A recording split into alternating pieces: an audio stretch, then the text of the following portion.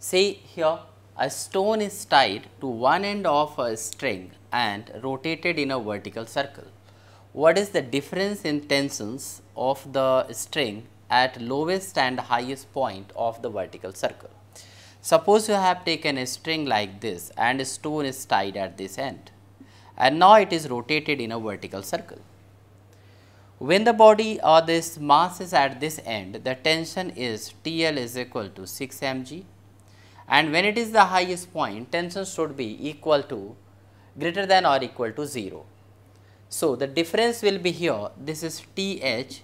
So, TL minus TH is equal to here 6 mg. So, this is just a conceptual question of one line. This type of question you can get of 1 mark. Now, say here, a bullet of mass 0.04 kg moving with a speed of 90 meter per second enters a heavy wooden block and is stopped after a distance of 60 centimeter.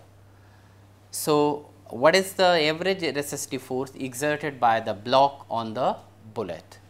M is equal to 0.04 kg is given to you in the question.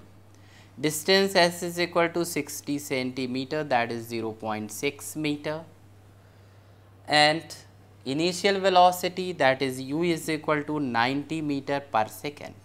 Final velocity is 0 because it is going to be stopped. So, now you can first you can calculate acceleration to get average force.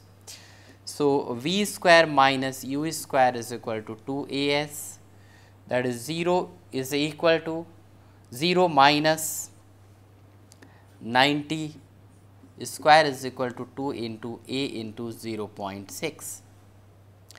When you solve this, you will be getting a is equal to minus 6750 meter per second square.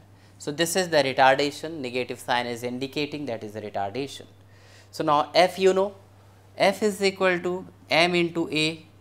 So, F is equal to 0.04 kg into minus 6750 meter per second square.